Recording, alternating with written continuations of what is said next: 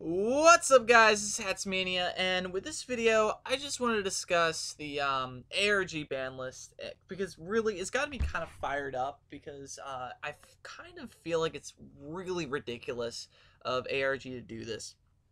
Now, just to quickly go over what the heck it is, ARG is a company that does its own tournaments that are unsanctioned by Konami. They mostly do tournaments for money.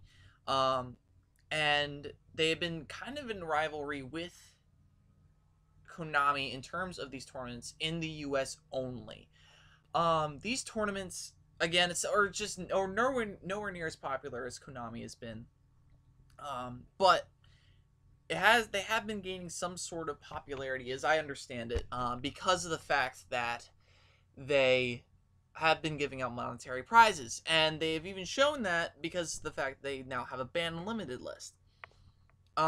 This really irks me. I first heard about ARG about 3 years ago, and honestly, I didn't like it. I agree with Konami. This game isn't meant to be played for money necessarily. It's meant to be a kid's card game, first and foremost, and then it evolves into the meta game and everything else. But ARG kind of taints that in that aspect. However, moving over to the task at hand, the ban list. Just to go quickly over what they have banned, etc. They have banned Djinn Releaser of Rituals, Fusion Gate, Lavaval Chain, Necros of Trishula, Royal Magical Library, Vanity's Emptiness. They restricted to one, Seer, El Shaddai Construct, El Shaddai Fusion, Bubble Man, Stratos, Instant Fusion, Mistake, Unicore, and Zen Mighty. They restricted to two, Dante, Dragon Ravine, Insector Hornet, Rescue Rabbit, Summoner's Art, Torrential Tribute, Wind Up Magician, and then they no longer restricted Chaos Sorcerer, Dark Hole, Glow Up Bulb, Sacred Sword of 7 stars. I have a problem with this because I feel like ARG is getting they're trying to take over the game, and I'm posting this video in reaction to a video put up by a guy named On the Yo. If you haven't heard of him, he is a British YouTuber, and the video is very good. I'll put a link to it in the description. And it takes a very comprehensive look at this, and quite honestly, I do agree with On the Yo on a lot of points. However, I wanted to expand on it. The ARG company made this so they could basically create their own tournaments and control the secondary market. They did not touch Cleforts or, well, they kind of hit Cleforts, but they only took away one Summoner's Art, which is quite honestly not a big deal, and they didn't even touch the Tellar Knights. They're trying to control the secondary market, at least on their standards, and at the very least in the US. And quite honestly, I feel like that's a very toxic thing to do. This really hurts the TCG because it really splits it down the middle, and also Konami doesn't make any money off the secondary market, by the way. If you don't know that, anyway, but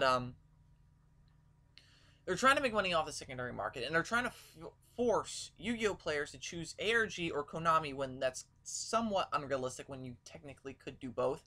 But it becomes problematic because ARG is essentially challenging Konami's authority. And I feel like this is just outright just disrespectful and stupid of ARG to do, because Konami is a much bigger entity than they are, but also because Konami has set themselves up to where they have their own committee of people who are in charge of this list, of their own list, and they decide what is good and what is bad for the game. They don't decide on what cards need to go or come off based off of what people want. And I feel like that is the best case scenario. While people might not always agree with the decisions Konami has made, specifically Snatch Steal in the January format, Konami is very fair and balanced.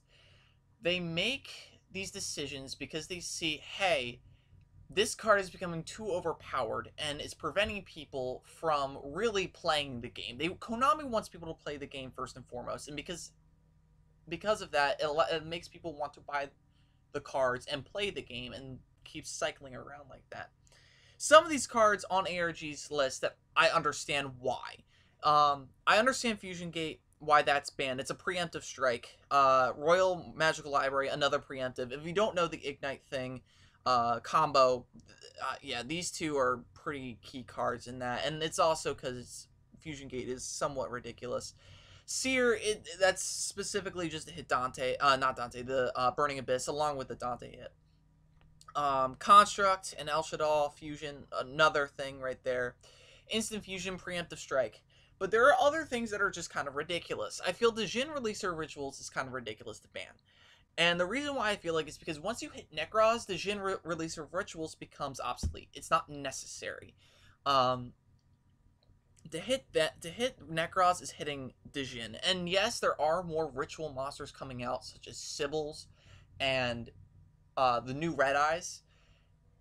They're not going to be using more than one, and if that, they're going to be playing in the side deck. This will go in and out of the meta constantly. And this, it's just not, it's like what's it called? Bottomless Trap Hole. Some people love Bottomless Trap Hole, other people don't. It's been going in and out of the meta just like this. Necros of Trishula. I understand why it's on this list. I think it's unnecessary. It's not powerful enough to be warranted a ban. It's powerful enough to be warranted a limited. Because it's a boss monster. And it's very hard to get out in general. Most decks don't always... Most Necros decks are good without Trishula regardless. And they can still play around decks, other decks without Trishula. Trishula definitely helps them. It's their main boss monster, obviously. But the deck still functions without it. And I feel like just limiting Trishula to one is as much as necessary. Banning Vanities, I feel like I have a very strong opinion about Vanities. And Vanities, in fact, I felt like it should never have gone to 1. This is my personal opinion. I felt like it should have gone to 2 first.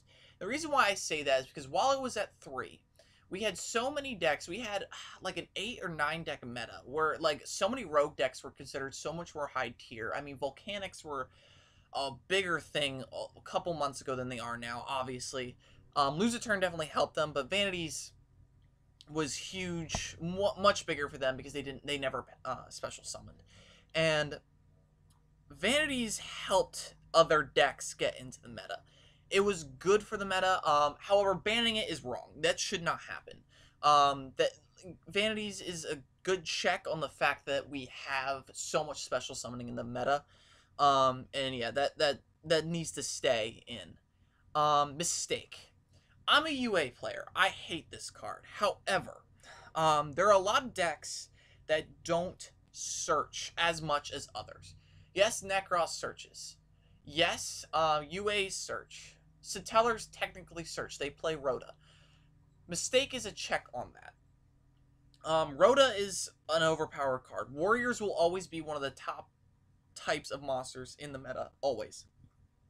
So, this card is a good check on that. And that's why it needs to stay at 3. Lavable Chain. Most people don't play more than 1. Blue-Blooded Oni, the OTK with that one, yes, that plays more than 1. However, most decks don't. Their reasoning behind this was that they banned it was the Infernity, which is ridiculous. Nobody plays Infernities. Infernities have not been relevant for a while. Nobody plays Blue-Blooded Oni. Really, they really don't play it past a locals level, and it's so easy to disrupt that it's just unnecessary. And then the Djinn lock, Necros doesn't use their extra deck, I feel at least, as often as many other decks, meta decks do, because it's not necessary. Lavable Chain, to ban that is kind of ridiculous. Yeah. So yeah, like, I don't know. ARG is trying to split down the middle. And that's the point. That's what they're trying to do here. They're trying to split the fan base down the middle, and it's just toxic. To create two different ban lists is just very ridiculous in my opinion, and it's just not good. What ARG is doing is not good for the game. So that's all I am going to say in this video. I'm keeping this video as an open discussion, so please comment in below. I will link the video to All in the Yo in the description box. Don't forget to like and subscribe as well, and have a nice day.